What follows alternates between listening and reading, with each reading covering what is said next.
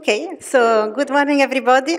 This today is our last lecture, and I am going to tackle with two arguments: the dynamics and the SUN fermions. So, since the time is a bit short, I propose that we just focus on the out of equilibrium dynamics. And if you want to know about small oscillations, we will. Well, I can give you some references, or I can answer some questions this afternoon. Otherwise, I am afraid we will not have time for the SUN fermions, which is also a very nice topic. So, okay. So, what we know so far is if we have inhomogeneous bosons at strong interactions, so in the limit G to infinity, inhomogeneous means trapped, harmonic trap, lattice, disorder, whatever. Then we have first seen that the ground state solution is due to Marvin-Girardot, and it reads, so this is the many-body wave function for the Bose gas, psi x1 xn is the product for j smaller than L, some sign of xj minus xl. So this is our mapping function A times the wave function of a non-interacting Fermi gas in the same potential. And this one can be built in terms of single particle orbitals. You remember, is 1 over square root of the n factorial of the determinant of some single particle orbitals in a given potential. So J and K are labels going 1 to n, and I have n bosons. Okay, so this is the solution for the ground state, and it follows from what we call the Bose-Fermi mapping.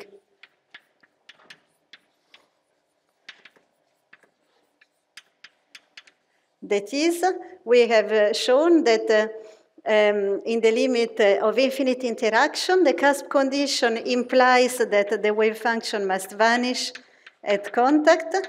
For any pair I and j, the wave function must vanish. And this is ensured by this function.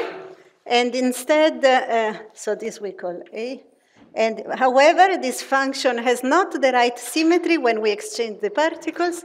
And this mapping function ensures that psi b of xi xj is equal to psi b of xj xi when I exchange any pairs of particles I and j. Okay? So this is the basis. I have also rapidly mentioned that in the case of finite temperature, so that was the ground state, at finite temperature, the Bose-Fermi mapping can be extended. It's called thermal Bose-Fermi mapping. And in this case, if I want to describe the system, I have to introduce a thermal density matrix. And this density matrix can be written as the sum over some statistical weights, W of alpha n, and the sum over all possible particle numbers and all the possible quantum states for that given quantum number. And then the density matrix is just this alpha n.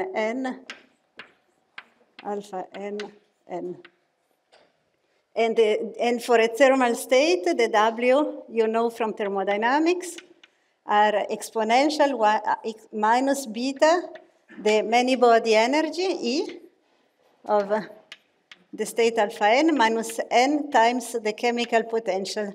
This is in the grand canonical ensemble, and of course is divided by the partition function Z, that is the sum over n and alpha n of these terms, e to minus beta, e minus mu n, okay?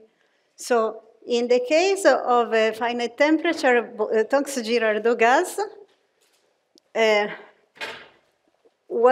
okay, so then we want to calculate an observable,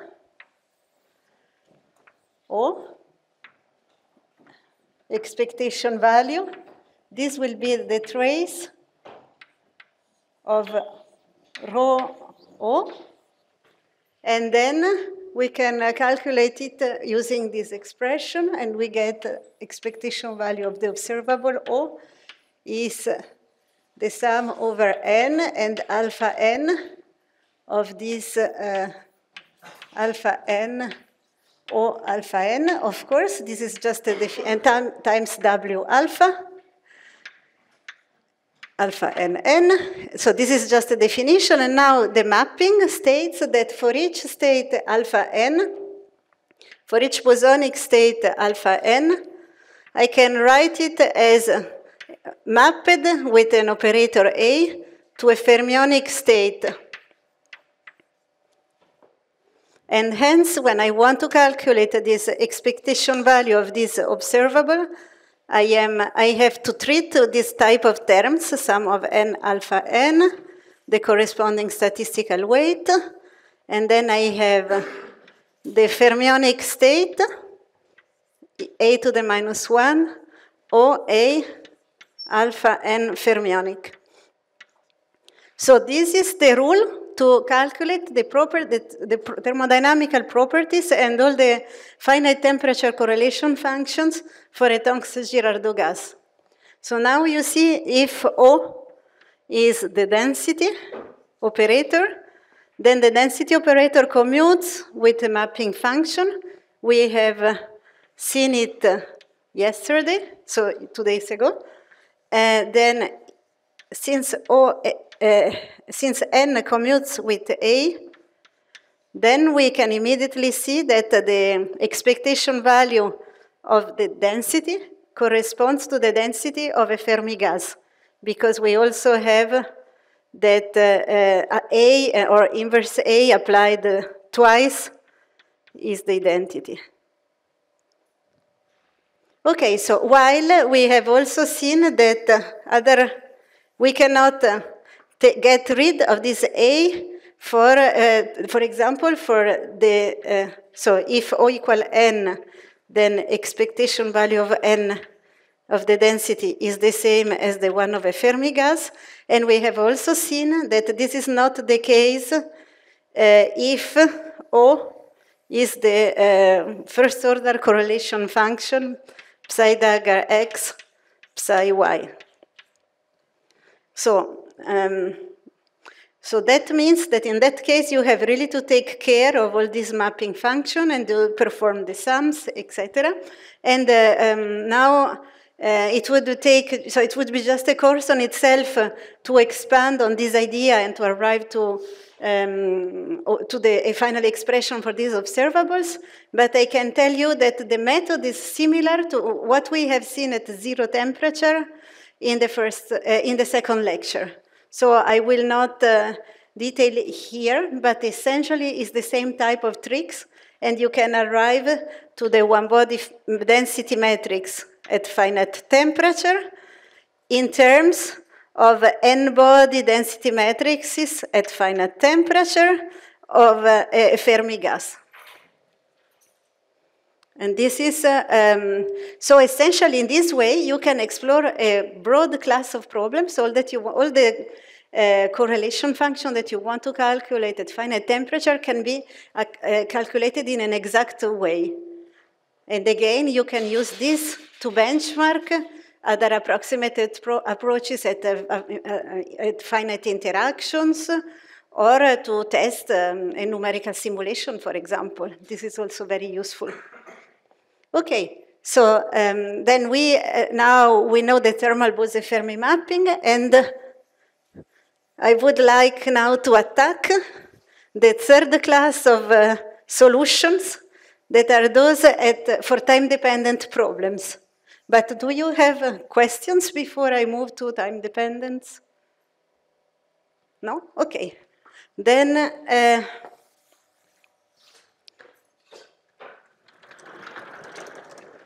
here. So let me stress that time-dependent phenomena are particularly difficult to describe in quantum mechanics. So the study of out-of-equilibrium quantum dynamics is one of the most challenging problems in general. Of course, so we do not have an exact solution in almost any case. Here I am going to present you one case where we have an exact solution. So,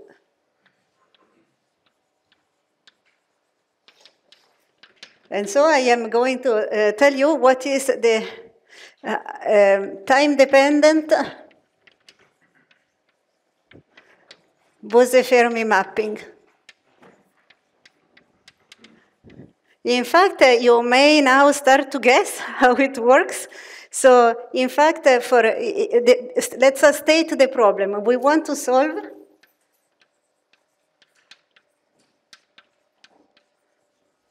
the time-dependent Schrödinger equation.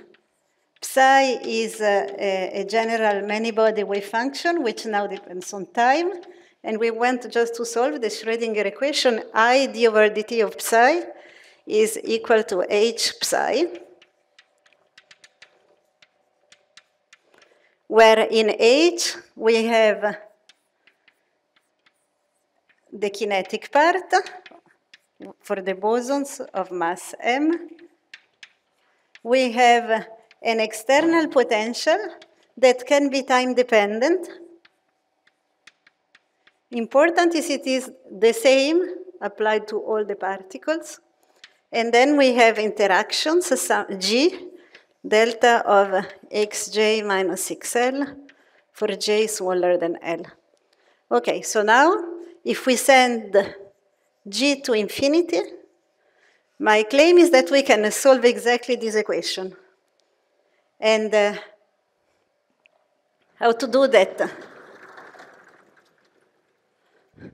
Well, first of all, we noticed that for any time, for each t, the cusp condition must be satisfied.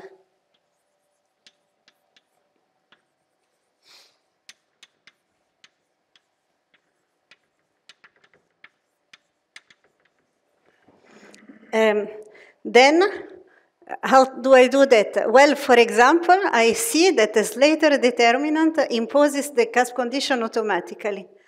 And then you can guess the solution is actually very close to ground state 1. And we can try that if we build a time-dependent wave function in this way, the same as the static one.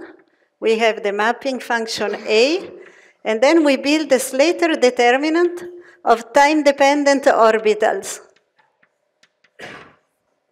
And these here are the solution of the one-body problem, phi j equal h naught phi j, where this h naught is the one-body Hamiltonian corresponding to that one. H bar square over 2m, plus the external potential that is time-dependent. Then, and I imposed as initial condition for a zero time a comfortable one. For example, I can choose that this is the phi j of z of let's say the jth eigenvector of solution of this potential. If I want to start from of a given potential, then by combining these three, I plug into here. I apply the mapping function, and this is the solution of the many-body Schrödinger equation. This was also demonstrated by Marvin Girardot, but much later, around the year 2000.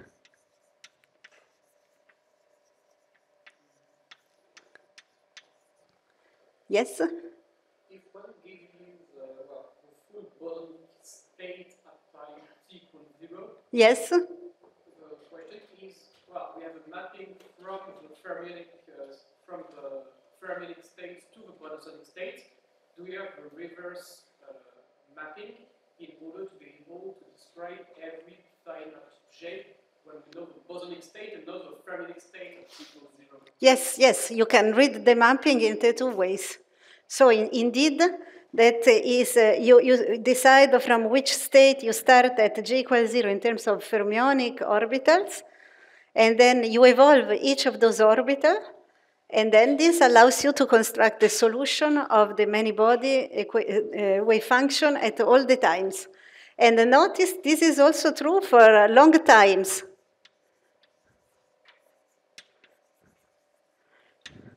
And this is also true for any type of perturbation, so also strongly out of equilibrium.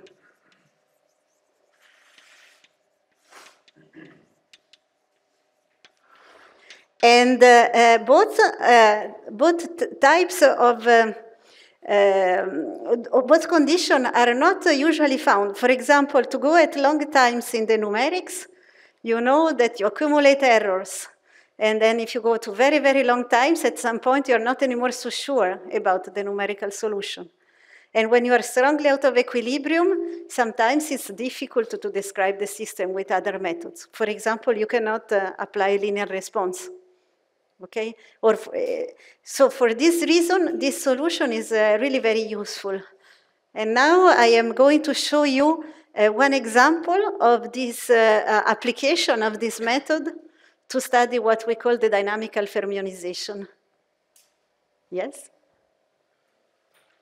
Usually when we do the numerics, we can't take G for infinity, so people will usually do G large. Yes. So depending on if you talk about long time, do we have a scaling of the moment when the error is becoming large as a function of t, depending on the graph? The fact that J is not infinite. No, I think you should do with your numerics to do the calculation at up the largest time you can go for a given G, and then you go for another G, and then you see how your numerical solution will or not approach to this one that we have. This is a sort of a reference solution, and then you can look at the difference between the numerical solution and this one. Yes.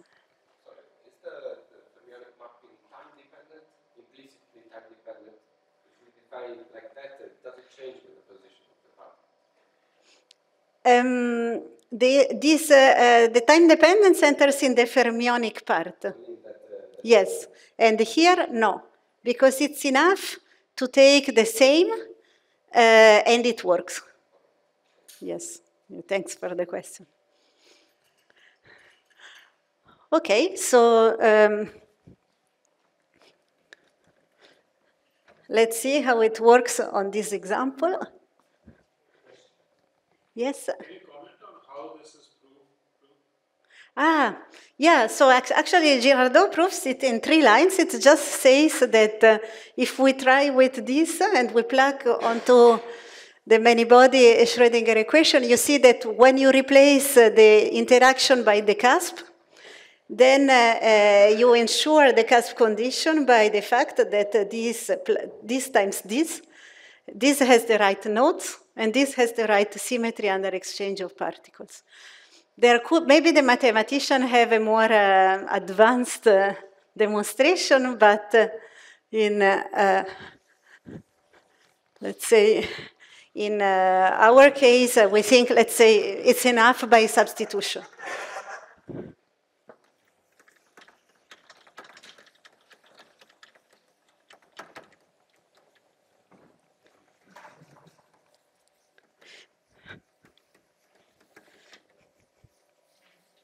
So actually, for strongly out of equilibrium dynamics, you can think of quenches, for example, or you can think of driven systems. So you can strongly shake the gas and see what happens, or you can make a sudden change of conditions and then look at the evolution. And actually, our method allows us to give the answer of what happens at very long times. So for example, will it thermalize, will it not thermalize, etc., etc. So in fact, the example I'm going to give you is an example of a quench. sudden quench of the external potential. Unfortunately, we cannot treat the quenching interactions for this method because our solution is only valid at infinite interactions. But we can treat this type of quenches. So we start from an external potential that at time 0 is an harmonic potential at time smaller or equal to 0. And it goes, well, we can do two options. It goes to 0 for time larger than 0, or it goes to another trapping potential with a different frequency at time larger than 0. Essentially, with the same type of solution, we can treat both cases. So this is a sudden trap opening in a one-dimensional direction. So here, at time 0, you have the bosons in some given trap, and that this was at time 0, and at time larger than 0, you turn off the trap, and the bosons, so then it will become dashed, it's not anymore there, and the bosons will expand more and more, but only in one dimension. This is different from what you can do in a cold atom experiment, where you can also suddenly turn off the trap in all the dimensions. And then the gases will rather expand transversally, where they were very much confined, and not so much longitudinally. Here, we keep the transverse confinement on, and we do a 1D expansion. The other reason is that if we turn all the type of confinement at the same time, in fact, we can neglect the effect of interaction most of the times during the expansion, while in a one-dimensional expansion, we should not, and we see that the interactions play a role at all times.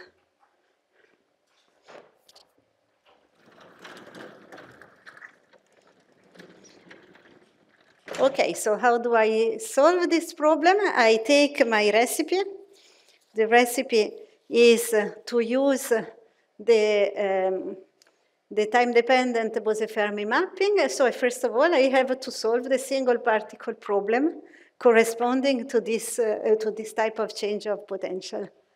And well, the nice thing of this problem is that there is an exact solution that is easy to write. So in fact, the solution is due to Perelomov and Popov.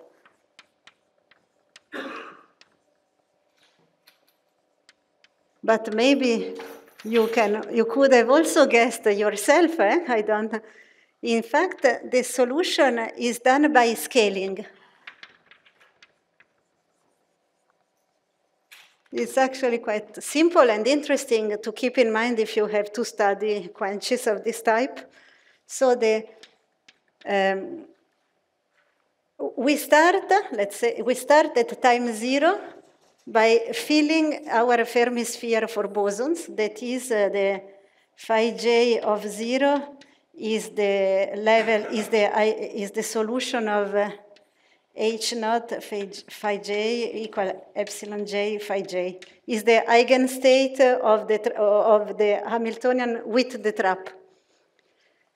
And then the time evolution of this state under the sudden trap opening is done by introducing a scaling parameter B that we will determine.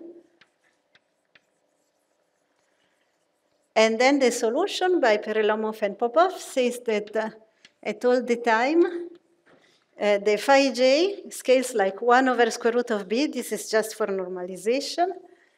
Phi j of x over b 0. So it has the same shape as the initial time 1. I just rescaled the coordinate by b. And then it acquires a phase. And this phase is a dynamical phase, has this form, m over 2h bar x square times the b dot over b, so this is the time derivative of b, minus epsilon j, and then tau of t is a rescaling of the time coordinate.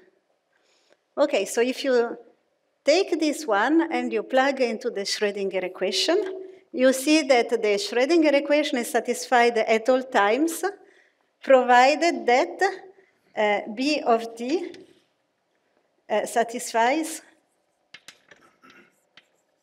an equation of motion that is of this form, so second derivative of b with respect to time, plus the trapping frequency omega square. Okay, so I put it omega square of t to mean that it is either 0 or omega 1, but it's not actually itself time dependent for our specific case, equal omega 0 square over b cube. And similarly, one can show that the rescaling of the time is given by integral from 0 of t in the t prime, 1 over b square of t prime. So if I use this, the problem is completely solved because we have the time-dependent orbitals at all times, and then we can calculate the properties of this gas. And so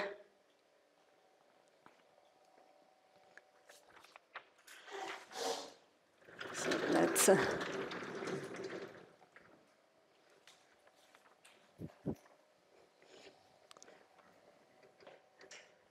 and now it would have been almost an exercise, but I want to show you how it finishes.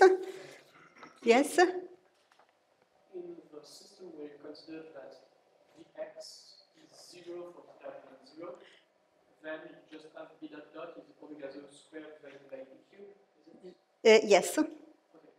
And the solution in that case is, so for the case 1, the solution is b over t, 1 plus omega 0 square b square. T square. And in the case 2, it's a slightly more complicated expression. Case 2. B over t is similar, but not exactly. 1 plus the difference of the two frequencies square, but divided by omega 1 square times sinus square of omega 1t.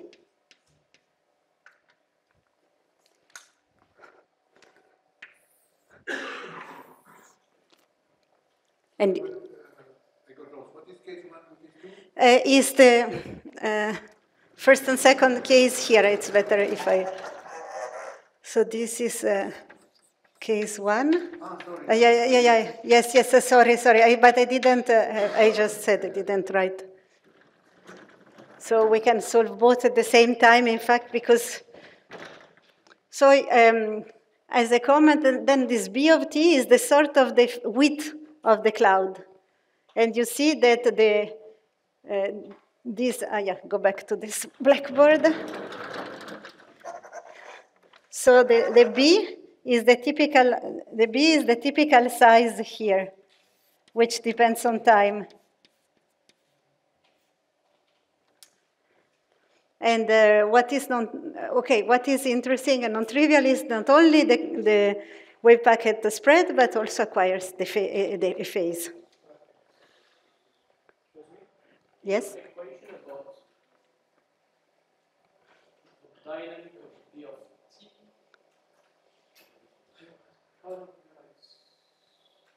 So B is a dimensionless parameter. Yes, B is a dimensionless parameter. That it's B is equal to 1 at time 0 is the initial, and then it grows. It's a sort of a ratio of initial size to. Our condition is that 0 is equal to 1 at t equals 0. Yes. Right. Okay. So then, thanks to this expression for each orbital, we can write immediately the many-body wave function. psi just by plugging in that solution, and we get 1 over b to the power ½ just a prefactor, and then we get that this is equal to the 1 at 0. And then I get this phase that is the sum over all the phases. And now for practicity, I have written it in terms of the n-dimensionless form for the coordinates. So I write in terms of x in units of harmonic oscillator length square is the same as before. And then also that part of the phase, sum over j, epsilon j, tau of t. Very naive question, but I am a little bit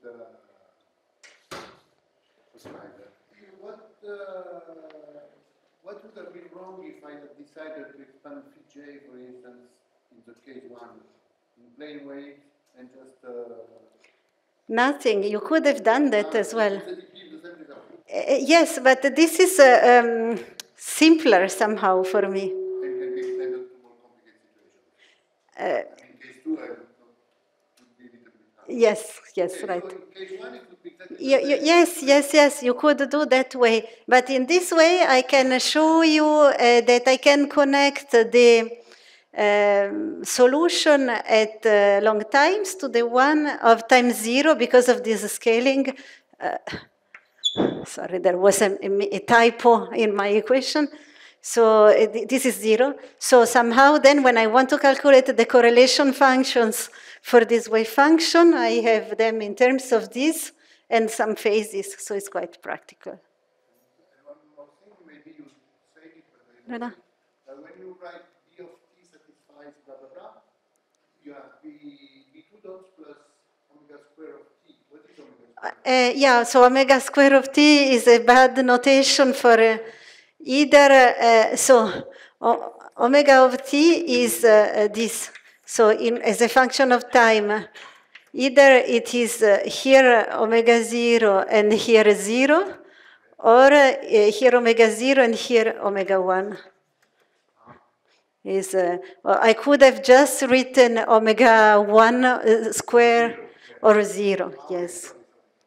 Because I was trying to treat all the cases at the same time. And of course, I could use, so this is a case where it's simple to find the final expression for the differential equation, but if you want other type of omega of t, it's also included. So this equation, you have to solve it for t larger than 0 or for any t? I mean, the equation would be... T from 0 on, by using. If I could have put just 0. Yes. And you had a question. Xg square, what is the divisor? A harmonic oscillator is square root of, is the typical length scale for the harmonic initial harmonic oscillator. And second question, what are the boundary conditions for B? You say B of 0 is equal to 1. What is B dots at 0? Is 0, I would say. Okay. Yes. Okay, so now if I use this solution and I plug it, I can calculate observables. So the one I want to look at is as the one which I've been studying in all the previous lecture, is the one-body density matrix as a function of time. So this one would be the time, which corresponds in second quantization of just this psi dagger of xt, psi of yt. So same time correlation function, but since it is a quench, that means that it is time dependent. In a system where nothing, which is time translational invariant, it would be the same as the time equals 0, but here, since we changed something at time 0, this quantity depends on time, right? And so Now that I have defined it, let me calculate it in first quantization. And it's the same definition that we used last time. It's the integral in the n prefactor in the x2 in the xn of this psi star of y x2 xn t times psi of x x2 xn t. Then I plug in this solution, and then and then I see that some of these phases will cancel between the psi star and the psi. Those will depend on the coordinate x2 to xn. You see that they are the same, so it will cancel because one is psi star, the other psi. But I have one phase that is remaining, is the one where here I have y and here I have x. So this gives n, and then I keep 1 over b here separate from the rest. I have dx2 dxn, then psi star of y x2 xn times 0 psi of x xj times 0. I just to put a shorthand notation for x2 xn, and then I have this extra phase e to the I b dot over 2b omega naught, and then I have minus y square minus x square over the harmonic oscillator length. Sorry, it's a bit written. Shouldn't you divide every quantity by b in the parentheses again? Sorry? I just plug in this into this definition and make a change of variable. Yes, so sorry, yes, this is. Yes, thanks. Okay, now the question is fine. And I hope you can read here the phases is a bit written in.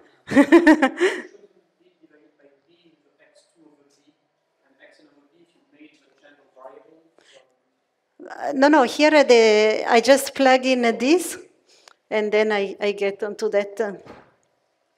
So, and then you recognize that this, if I go back to the usual variables, that this is the one-body density matrix at time 0.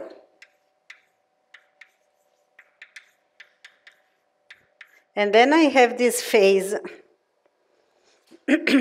x over b, y over b.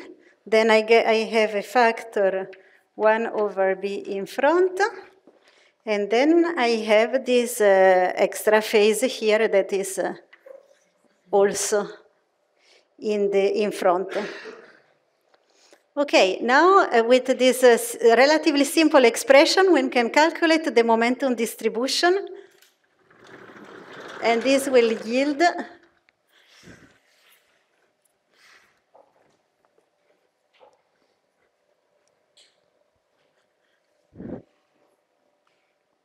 so the momentum distribution is the Fourier transform of the above, and we get the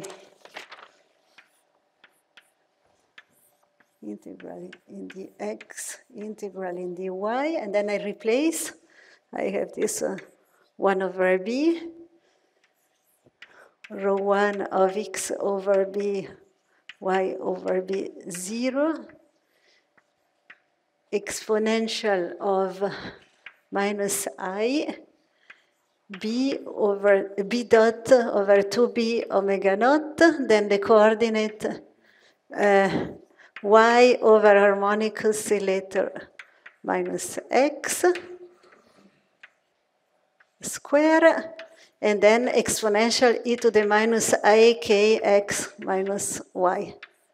So now you see that this phase is rapidly oscillating and growing with time because we have that B of t, it's, sorry, I have another B, I apologize. Yes, okay. Now I want to have that all the variables depend on over B the same way, so I multiply and divide by B square. Okay, so now all the variables can be rewritten in terms of some tilde variable, x over b and y over b.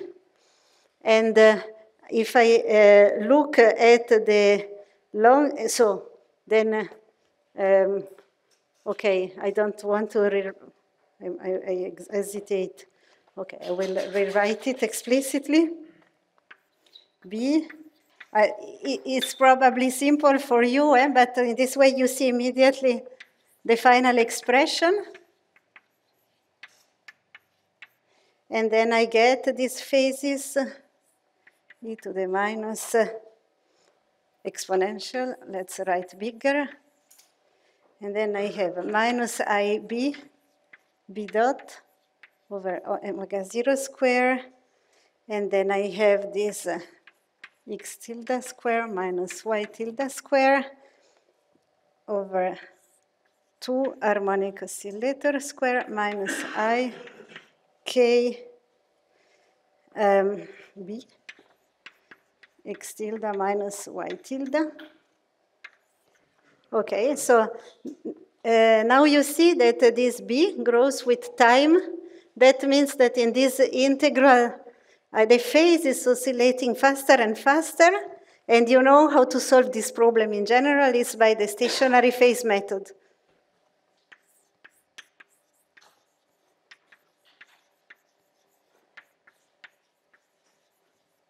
And by the stationary phase method, we get that the x and y coordinate minimize the phase are the same and are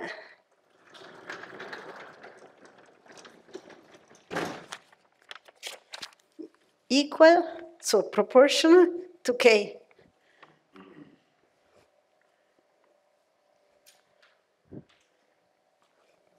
So if you do the exercise, you get that x tilde star is y tilde star is omega 0 over harmonic oscillator length square k divided by b dot. Okay, so that means that when we look at the long time behavior of n of k, t going to infinity, this is written in terms of the rho 1 of x tilde star, y tilde star 0 times some factor, some prefactor, the prefactor, and proportional, let's say. And since x and y tilde star are the same, that means this corresponds to the density profile of a Fermi gas as a function of k, which actually is the same as the momentum distribution of a Fermi gas. And f of omega 0 k over b dot. So this shows that the momentum distribution of a Bose gas at long times tends to the momentum distribution of a Fermi gas, initial Fermi gas in a harmonic trap. And that's what we call the dynamical fermionization.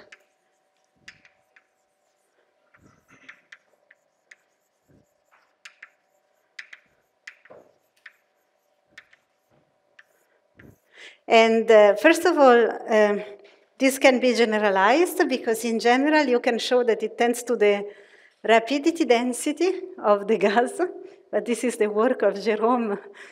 So if you have questions, please ask him. And secondly, this, let me take a picture, so make a picture for that. So initially the momentum distribution is like that.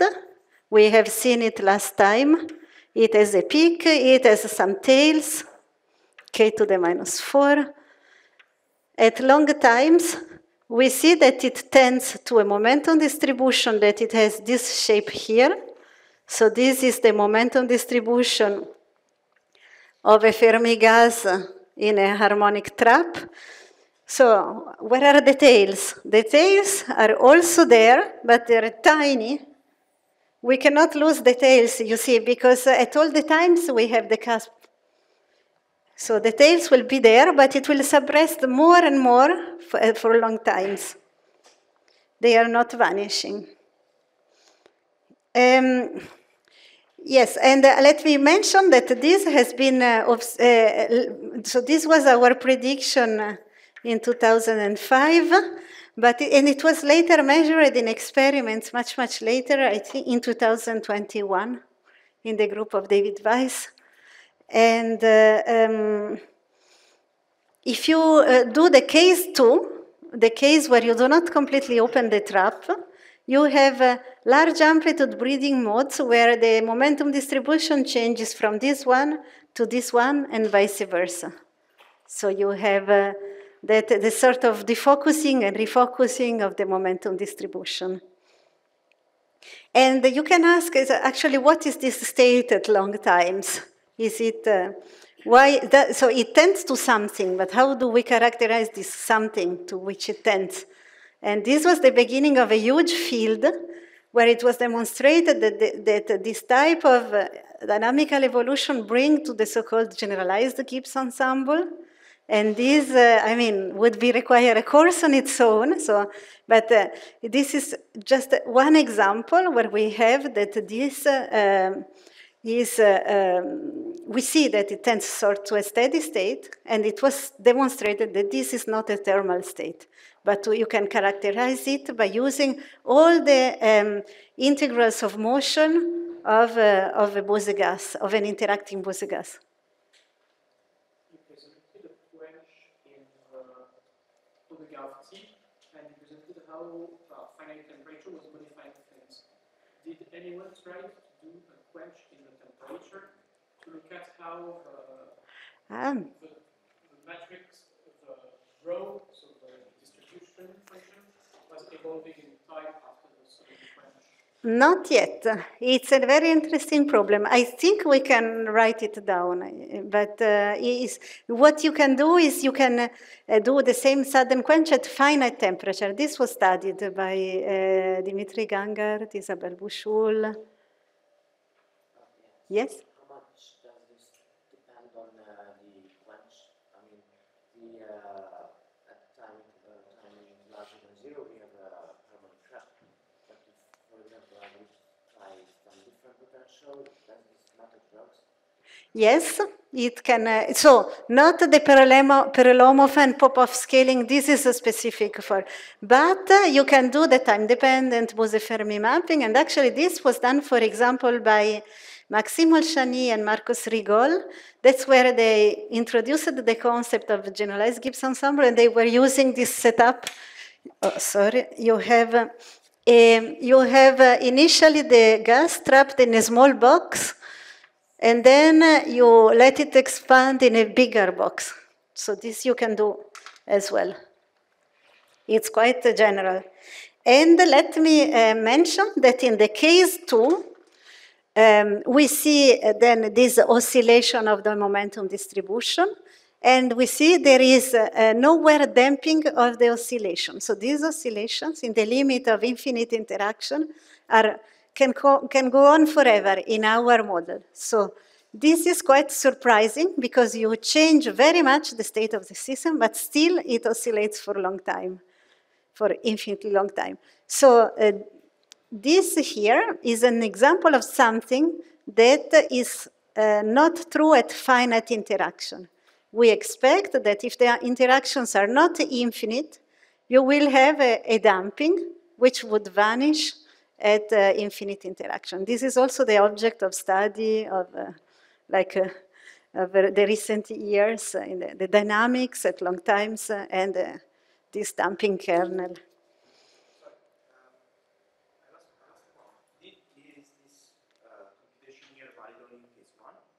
No, also in case, this when we tend time to infinity, yes.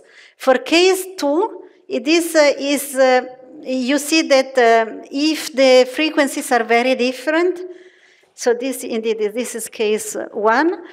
For case 2, let me make another picture.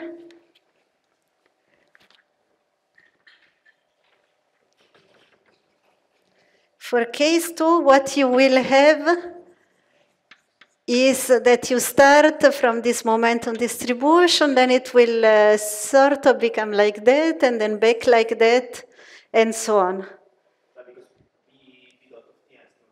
Yes. And so on. So it's large amplitude oscillations. Yes? Do we know what happens if the quench is not abrupt? If we have like a hyperbolic pendulum or something like this, like around the change? Well, we have, this has the advantage that you can essentially do on a blackboard. If you have a smooth turning on or off, which is actually what it can happen in an experiment, you have to solve the one-body Schrödinger equation by describing how you turn off the potential, and then you plug it in, and but it's easy to do, except that you have to do a bit of simple solution of differential equations numerically. Is there a way to quantify how far out of equilibrium the system is at a given time? How far out of equilibrium is at a given time?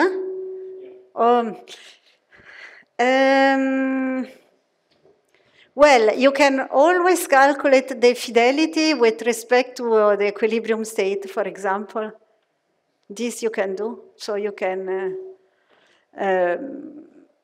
we have not done that, in fact, but I believe it's also another nice calculation to do. So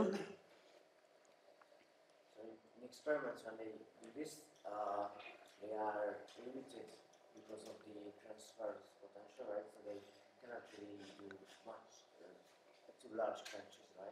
Right. They don't have, like, of course, G equals infinity, and therefore they have this Finite G. How long are these times when they see this? And, Yeah, so I would say, no, they are very careful to check that they do not occupy transverse states. That they can know somehow by looking at the shape of the cloud. But indeed, it has been, I would say, a very difficult experiment. okay, but you also need G to go to infinity and also T. Yeah, what happens if time is not really infinity? Yeah, you see that, what is the time scale to form this? This is of the order of the inverse of the Fermi energy of the system. So in fact, as you can solve not only for time to infinity, you can solve for all times. Then you can see that at intermediate times, you still have a slightly bigger tails. And then you start to form in the central part this, but it can be checked as well. So, yes? We take the first case just as we can take it as a limit in which omega 1 goes to 0, right? Yes. What is the limit as omega 1 goes to infinity? If you squeeze. Yeah. Yes, nice question as well. You also have oscillations, large amplitude of the type, of that type, case 2. And well, qualitatively the same. Maybe the details is that, so instead, the width of the typical width of the cloud, it will decrease. And so let's say, if I would plot the typical width of the cloud as a function of time. In this case, where I decrease the omega, the width increases, so it will do things like that, while in the other case, it will be something like that. But I mean, when we have omega goes to 0, omega 1 goes to 0, we have a fixed Yes. Do we have a fixed behavior as omega goes to infinity? I don't know. Never tried that one. But it's a sort of, sort of squeezing a lot the cloud. Well, we should think whether it's really feasible. Could be a singular limit, but I agree that theoretically is worth. Okay, so I propose that even if this lecture was a bit shorter, this part, we make the break now, so then we have a bit longer session on SUN fermions. So, meet in 10 minutes.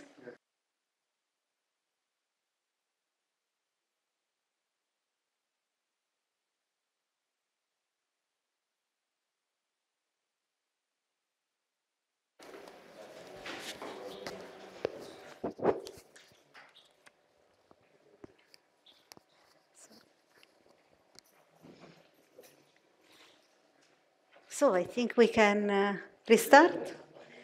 Okay, so in this very last part of my course, we are going to attack the SUN fermions.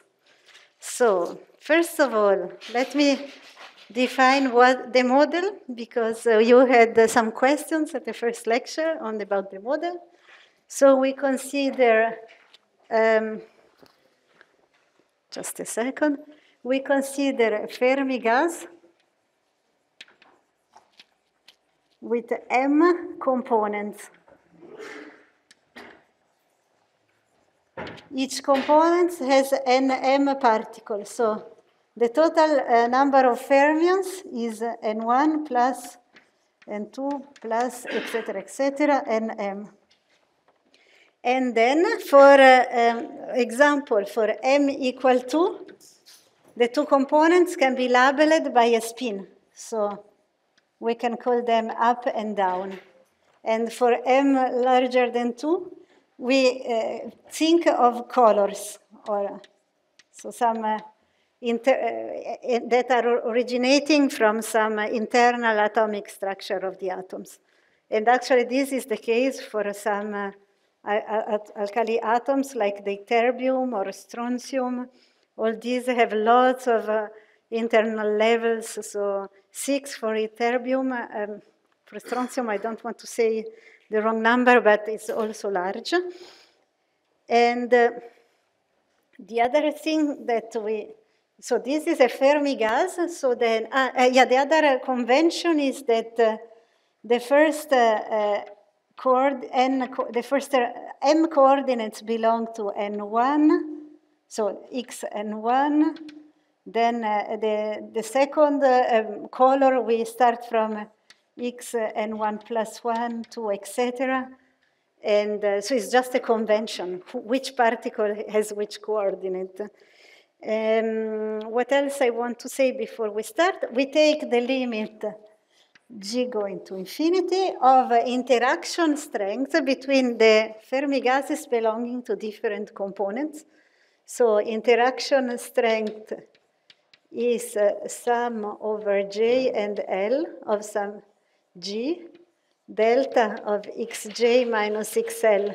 And I can write it with J and L running from 1 to n. So let's write it like that, from 1 to n.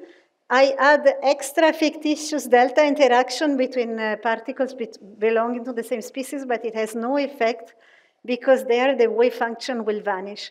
So I can write it in this very general form. But in essence, you have to think that, in fact, the collisions that take place are those to fermions belonging to different components. And all the interactions are the same, like G blue-red is equal to G yellow-white equal to, or G up equal to G up-down, G, and so on. Then we take fermions. That is that when we have, for example, two particles belonging to the same color, for a given color, the wave function changes sign when I exchange them, like for spin-polarized fermions. However, what I don't know is what happens when I exchange two coordinates belonging to two different colors. This I have to determine. I don't know. Is it in the same spirit as the Bethe ansatz? Okay, now there is so an important feature when you have a multi-component system is that in the trap, because we are going also to add the trap, this is the specificity of our exact solutions. The ground state has some degeneracy. So before, for bosons, I wrote a single ground state wave function. You didn't suspect, but it's true, there is just one single ground state for bosons. But for multi-component fermions and also multi-component bosons, the ground state is degenerate.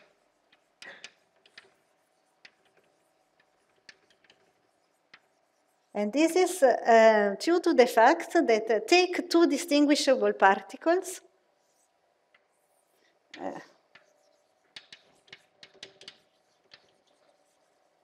and solve the two-body problems as a function of interaction strength. It's a bit what we have done already for the trap last time.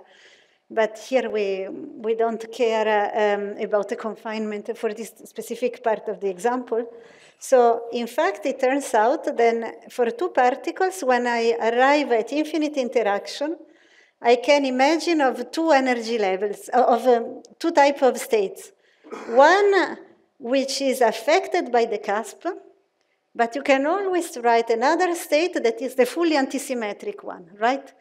Just I can write, in one case, it is just a Slater determinant of two particles.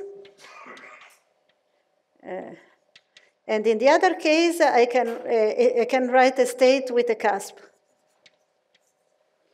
And both have the same energy at infinite interaction. So you see that it is, in fact, a reality that even for two particles, the ground state is twice degenerate. If you have our multi-component mixture, the ground state degeneracy is associated to all the ways I can choose cusps or not cusps in the wave function, and the degeneracy is given by n factorial divided by n1 factorial, nm factorial. This is the degeneracy D of the ground state. So we have to deal with this degeneracy, and we want to write, yes? If the two particles are the same spin, you take two particles here, but if the two are the same spin, you don't have a choice. No. Both need to be, because the function needs to be at least symmetrized with respect to the two particles. Agreed. So it's for two different particles. Yes, for two distinguishable particles. Yes, this is distinguishable, but I agree, that's true. And so now we want to describe the ground state manifold. So now, from now on, you have to think that we have manifolds of states quite dense, so they can have quite a large degeneracy. And the goal is to write the many-body wave function in this degeneracy manifold. But beforehand, let me just say a word about the symmetry, because it is practical, in fact, to classify the symmetry of our degenerate manifold using the Young tableau. So just one word about how to say which symmetry.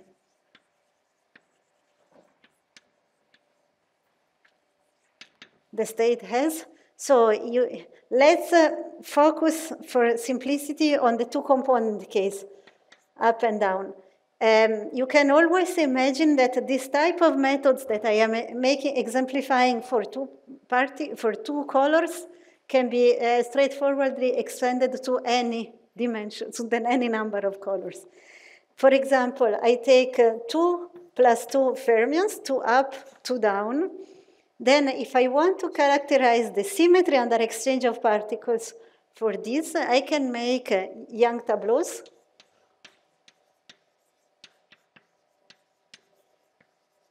That is, for example, I can construct a fully antisymmetric state with 4 particles, and I will indicate it as a vertical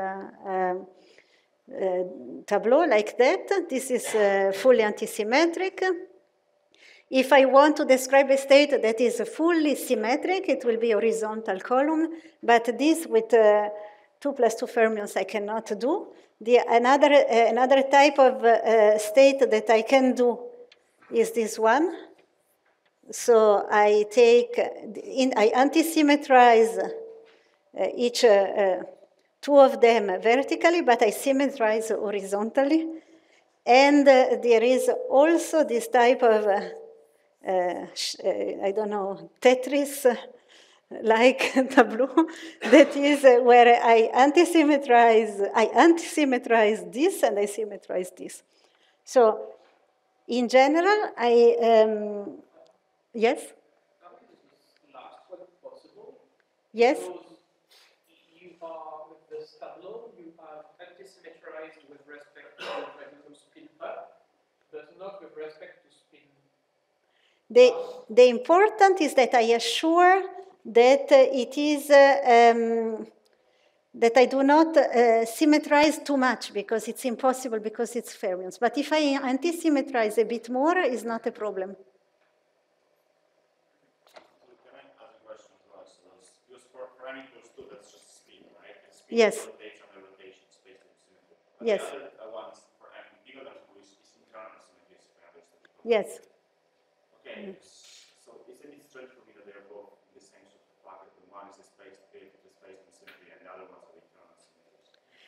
So in the way we write it's a very, very nice question. In the way we write the wave function, we write as it is a multi-component gas. So I do not write spinors. So this is actually what is also done in several other models. But there is another, say, school of solution of these models that was done in Hanover, where they write explicitly the spinor degree of freedom. There is, in the end, it's always possible to map one to the other somehow. But here, say, it's multi-component, so it's colors. Yes, it's colors. Okay. So why the group is SU? again? I hope I will answer at the very last, today, I will show you this. I start with the permutation. Let me give the idea. Then you start with the permutation symmetries, and then that's when you map onto effective, let's say, generalized spin Hamiltonian or color Hamiltonians.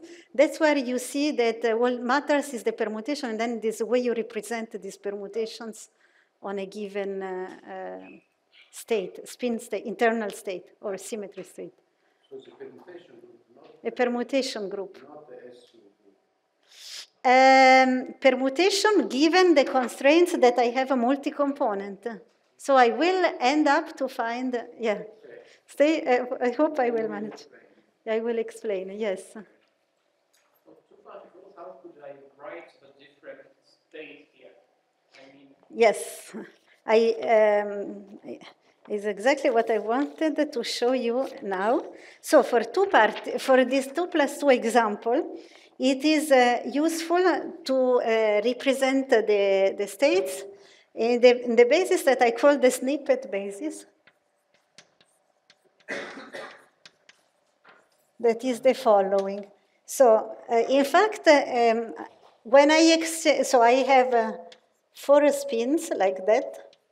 When I exchange these 2, I know the relative sign of the wave function should be just a minus. So it is something that I can embed already in this drawing, saying that I count, and also similarly for this one.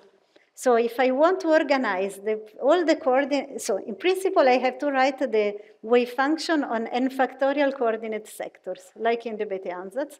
But out of these n factorial coordinate sectors, some of them are trivial. And then I write on a subset on a smaller space. And this smaller space has the degeneracy as a dimension D. And so this snippet basis, so first of all, let me write. So, and this is what you could imagine by writing all these small arrows, up, down, down, up, for example, and the same with down. And then down, down, up, up, down. So this is an example of a snippet basis for 2 plus 2. And in fact, the degeneracy is 4 factorial divided by 2 factorial, 2 factorial, and this is 6. And these are the 6 basis vectors in this space. And mathematically, how do I write it in coordinate space? Is the following. I write it like that. For example, x1, x4 times this snippet here, up, up, down, down, is a set of thetas of the coordinate sectors. You remember we defined the coordinate sectors as being x1 smaller than x2, smaller than x3, smaller than x4, or another one, x2 smaller than x1, etc. And each coordinate sector is associated to a permutation of the particles, so this is the identity. And this is the one, if I write x3 smaller than x4, this one is the permutation of the particles 1 and 2. So, and when I write theta of p, means the theta function that is non-zero only in a coordinate sector. So this snippet here is written as theta of identity plus the theta of P12 plus theta of P34 plus theta of P12, P34. So in this one, I exchange, it is this sector here, and the last one is x2 smaller than x1, smaller than x4, smaller than x3. Okay, so all that times the Fermi wave function of n free fermions. Okay, so this is my notation for one of these elements of this basis. En passant, let me mention that, so here we are in the infinite interaction regime, and hence we can use a sort of generalized Girardot solution where we can start from a huge Slater determinant of the n particles, where we exchange all the particles among them, and all are anti-symmetrized when we exchange. And on top of that, we fix the amplitudes of the wave function in a sort of Bethe-Ansatz point of view. So in fact, let me write the exact solution for the wave function of the degenerate manifold as the follows. Actually, I say for the degenerate manifold, but it's valid for any manifold. But here we will only concentrate on the ground state manifold. So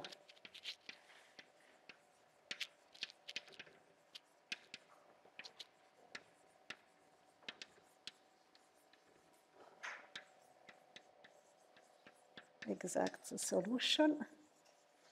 We write it like that. Psi of the multi-component mixture is sum over all the permutations of the Sn group of some amplitudes AP, some theta function projecting on a given coordinate sector associated to the permutation P times the fermionic wave function of n particles in the same external potential. So this is the most general solution. We have, however, to fix the amplitudes AP. And let me mention that here I have put in act the so-called fermionization of fermions. That is, I map the initial multi-component mixture on a huge Fermi sphere. For example, for the 4-particle case, I need 4 single particle levels, although the spin up and down, in case of no interaction, I could have accommodated in the first 2 levels. Here it's not possible. I have strongly repulsive interaction and I need 4 levels and a corresponding Slater determinant. So this, many people tried to write the solution for this problem, and the right one was proposed in the group of Nikolai Zinner in 2014. So it's quite recent, all these type of solutions. Yes? When looking at exact solution, how do I know that I have an n component fermion family? Because nothing is saying to me that you have n component inside of this formula. Not yet. That's where you are going to calculate these coefficients.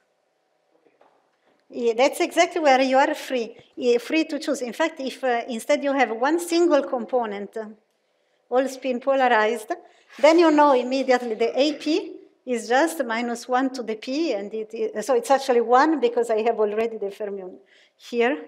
And so, however, when you have a different number of components, you write differently this AP.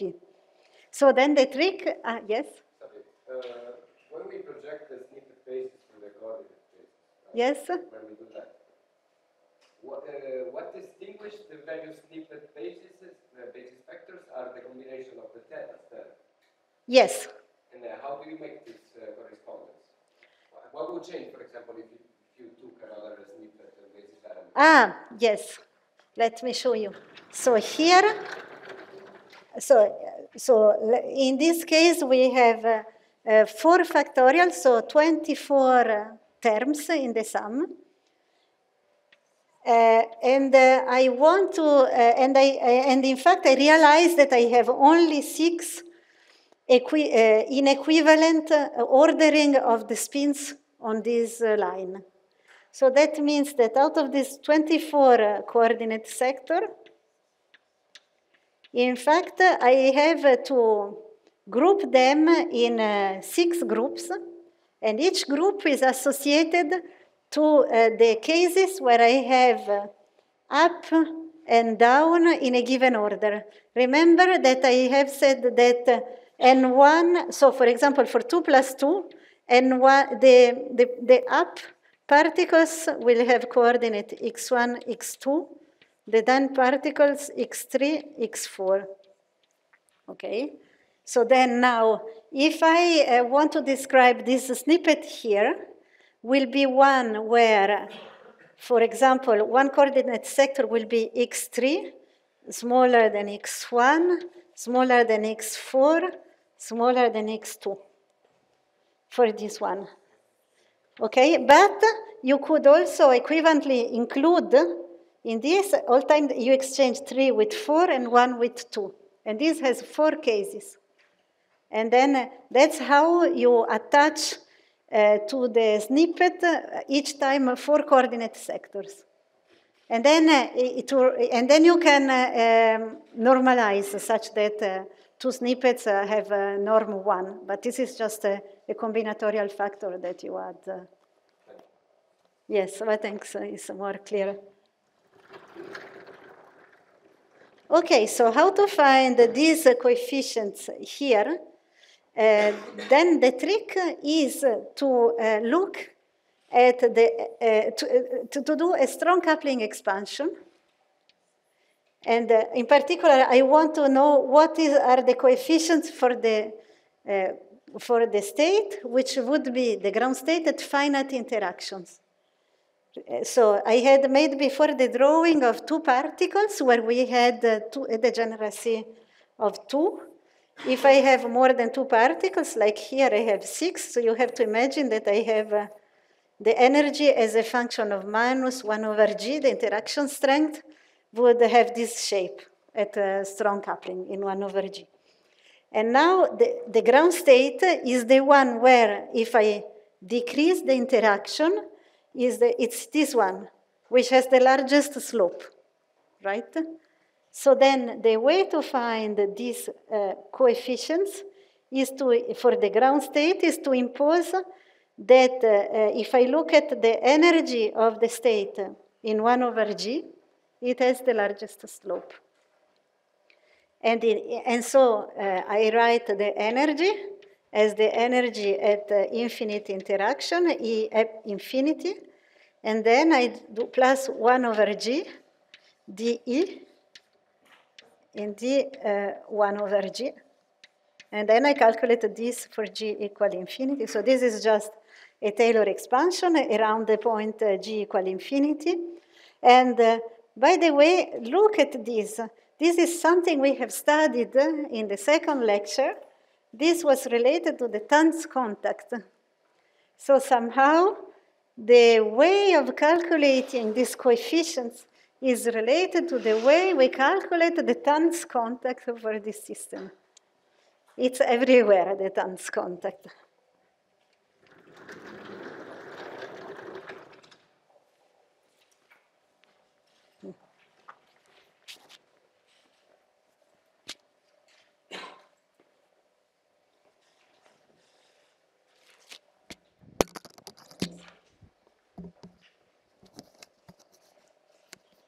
So actually, in order to calculate this, and in order to find the coefficients, I just plug the many-body wave function in the expansion of the energy in order 1 over g. And remember that when I have to calculate dE over d1 over g, this is, of course, minus g squared dE over dg. And for that, I use the Hellman-Feynman theorem to calculate it as minus g squared psi dH over dg, psi with the psi given state. And since the Hamiltonian had some kinetic part plus g times the terms with the deltas, when I derive with respect to g, it means that I get this term here, the sum over the deltas. And this then shows that this is minus g squared integral in the x2, the xn, and then the sum of j smaller than L of these deltas, and then the state of the system. And the state, of course, is made of sectors. Well, let's write it, psi star of x1, xn, psi of x1, xn. So you see that when I substitute this sum over p, actually, let me make a simplification step. As we introduced the snippets, this can also be written, this sum can also be written on another index, Q, of, well, the coefficients will be the same, but here I put the snippet basis.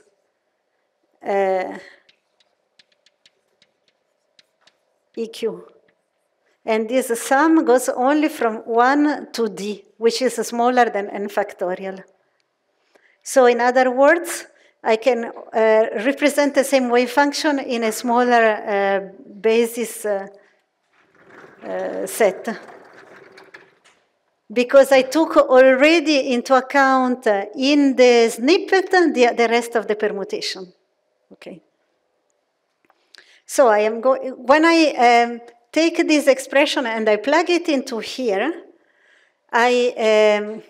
you see that I get this time, I get all sorts of types of terms, but in particular, I get a g squared times the wave function, and that means that I can replace, and then I have a delta here, I can use the cusp condition to calculate these integrals, and I will have all these terms AQ.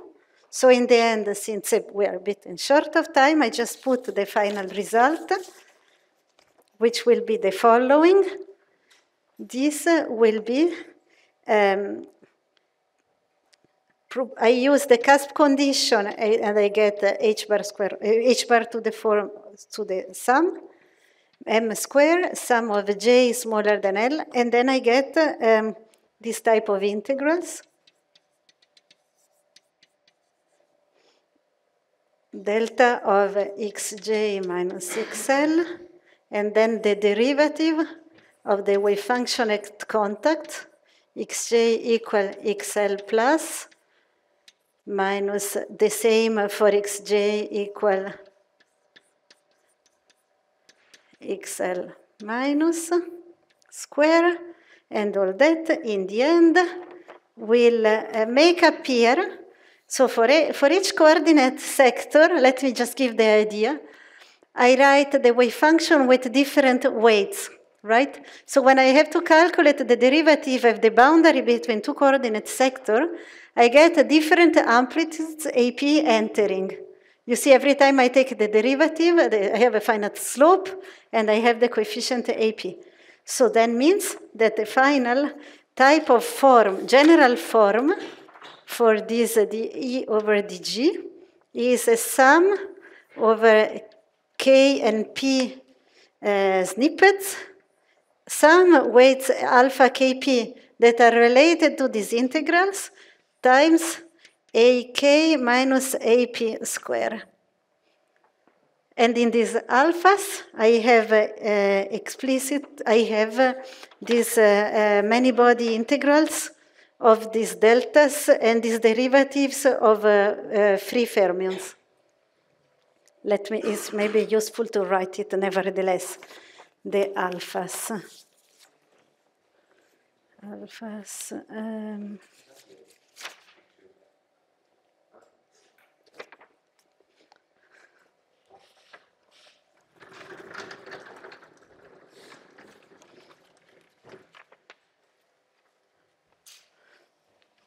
And by the way, if you look at that expression, you see that you need to calculate it differently depending on what type of mixture you have. So the alphas are defined this way, is the integrals of dx1, dxn on a theta of how to write it, theta of the permutation which corresponds of having the delta of xj minus xl. So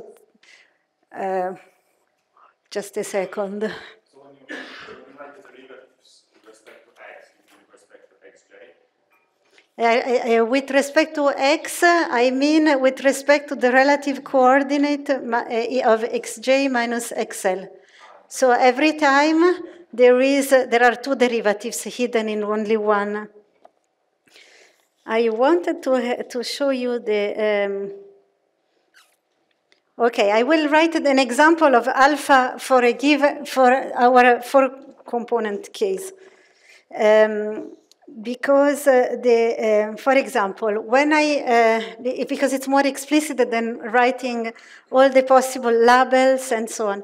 So for example, when I had to calculate, for example, the integral of the delta of x2 minus x3 for our four-component case, then I connect two sectors, the x1 smaller than x2, 3 and 4, with another one which has this shape, x3, x2, x4. So here I have extended up and up with down. And when I have this delta, then I have the corresponding alpha, that is called alpha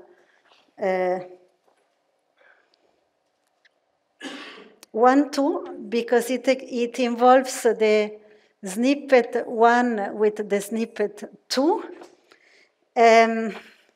which is written as the integral of the remaining. So I have a delta of 2 minus 3, so it's an integral in the x1, 3, and 4 of over a coordinate sector that is x1 smaller than x3 smaller than x4, because I have eliminated the coordinate x2 by the delta. And then I have the derivative of a fermionic wave function square and some h bar 4 over m square in prefactor, and a factor 4 coming from the fact that we're using the fact that the wave function was, the derivative was the same on the left and on the right of the cusp.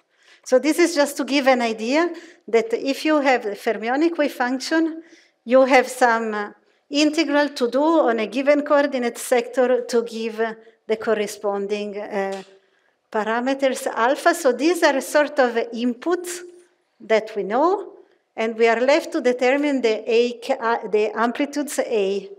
And the amplitude A's, of course, are such that sum over K of all the amplitude square is 1, because we want the wave function to be normalized.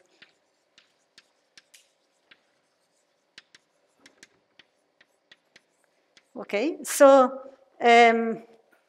remember we decided that the ground state wave function is the one which has the largest slope. So we want to maximize this here we call kappa, and we want to find the maximum of kappa at varying all the A's such that the sum over K of AK square is equal to 1. So line is lacking a minus g square factor in every equality. Because we used it in the cusp condition.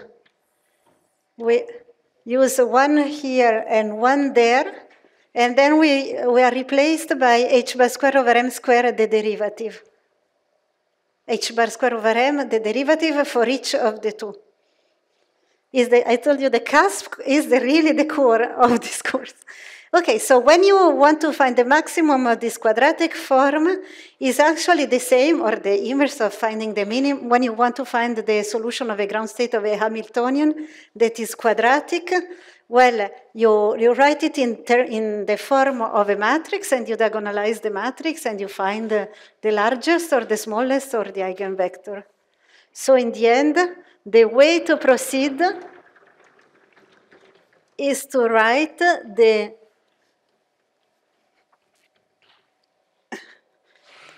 operative way to find the ground state is to write that K is like a vector transposed, a matrix, a vector. This vector A means A1 to AD, the coefficients of the coefficients that we need in the wave function. And we want to find, and if by diagonalizing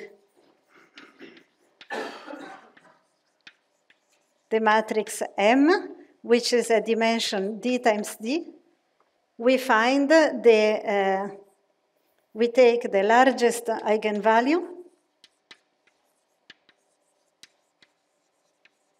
It will give us the largest slope, and its eigenvector will be will give us the amplitudes AP for the ground state. And this is the best, so it is a bit numerical, but not much. And it is the way to solve the ground state for the multi-component mixtures. And how are we doing with the time? So then in one word, let me, probably those of you who know the integrable solutions, it reminds something. Okay, I want now to recast this problem into a spin or color problem to answer the question. And this will be done here. And by the way, let me say that once we have the vectors AP is the beginning of the study of multi-component mixtures, and when we calculate everything we want, the momentum distribution, for example, all correlation function, is just that we have to keep track of the fact that this is a degeneracy manifold. And also, I do not resist to tell you also that we can also characterize the symmetry of each state, and this because we use an operator. This is called the class sum operator. Maybe you've met in theoretical physics. For example, the class sum operator of order 2 is the sum of all the permutation of two particles. And then if you want to know the symmetry of the ground state, you calculate the expectation value of your state on this operator represented on the same snippet basis. And but the last point of these lectures is to show you that we can map to an effect, in the two-component case, to an effective spin model, or in the general case, to the permutations. In fact, that's what we want to do. For any state psi and psi prime, we want to show that the expectation value of diagonal of the Hamiltonian to these states can be written as well as these amplitudes times the expectation value of sum over all the snippets, indices 1 to d, of some effective Hamiltonian. And I want to find effective Hamiltonian. So I want to see how I write the Hamiltonian on the snippet basis. And then I guess I will answer your question on what type of symmetry it is, and maybe you will teach me actually which one it is in your language. So, well, to do that is actually exactly the same calculation that we had up there, but in particular between a given snippet sector and another snippet sector. So each state, the wave function of each state, of course, has a part associated to the snippet vectors. So we have, is written like that in general. So that means that I want just to integrate out the spatial part, all this x1 to xn, and I want to read out what it means in terms of the permutations. And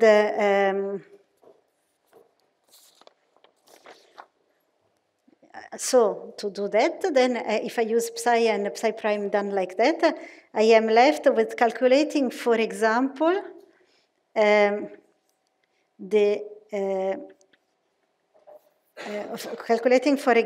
some integrals of the type psi star on a given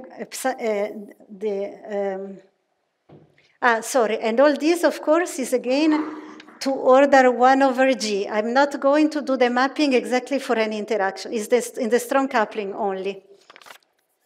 In this way, we have that psi h psi prime is the one at infinite interactions. That will be just a constant. And then this 1 over g, and then the expectation value of the interaction part of the Hamiltonian.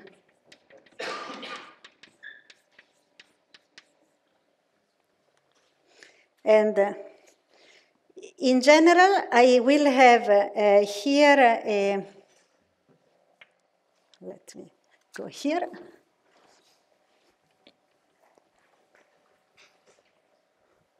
In general, we'll have here, for example, a state corresponding to the permutation sector P. Then I will have some deltas, a state permutation P prime. But in fact, thanks to the permutation symmetry of this interaction term, I can reduce myself of calculating just, you know that you can, the composition of two permutation is another permutation. And so all these type of matrix elements, in fact, are equivalent of just calculating the one between here the identity and here an arbitrary permutation. It will be the same. And now I see the effect of this delta potential on this type of permutation that starts from the identity. And I see that I have to calculate again all the overlap integrals like that one. But in this case, the psi are just restricted on a single small theta term or snippet, or even a subset of a snippet, a single permutation. And so the permutation Q that is connected to the identity is just the one where either Q is the identity itself, or is the permutation between one particle and the next one. Because if in the first sector I had x1, x2, x3, x4, if I want to move out from this to go to a new permutation by just exchanging two particles, I just can exchange one with two, two with three, or three with four, and that's all. Otherwise, I have zero overlap. So that means that the effective Hamiltonian is the following. You have a constant that is the energy at infinite interaction. The contribution coming from this identity will be this minus alpha I. Let me denote by ji alpha I plus 1 over g. The alphas are the one which enter there. So I will get this, and it is an identity in the snippet space. And then I have another term that is sign plus sum over ji of pi I plus 1. Okay, so this is the most general representation of the Hamiltonian of our problem onto the snippet basis. And now, if we have two-component systems, then you know that the permutation can be written in terms of products of Pauli matrices, like that. Pi I plus 1 is 1/2, and then let's not do the things wrong. The Pauli matrix is sigma I product, scalar product sigma I plus 1 plus the identity of the in the 2x2 space, so the identity of the Pauli, or sigma 0, you may call it. So this shows that the initial, for the two-component case, the initial problem is mapped on the spin problem.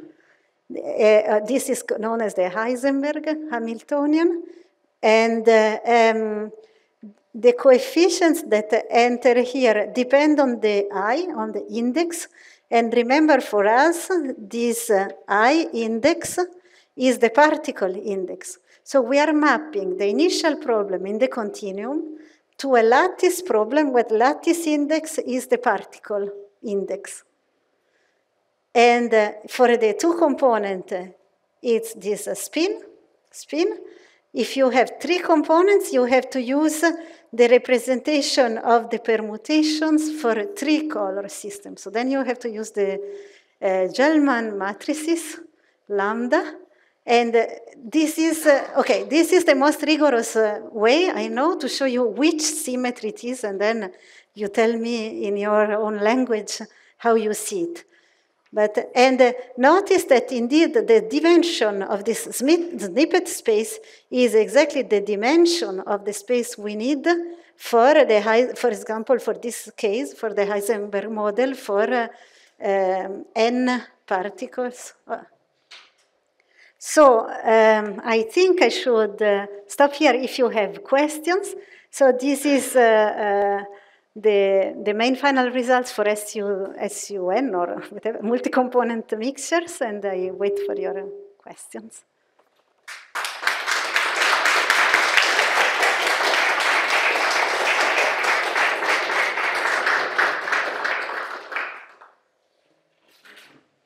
Any question?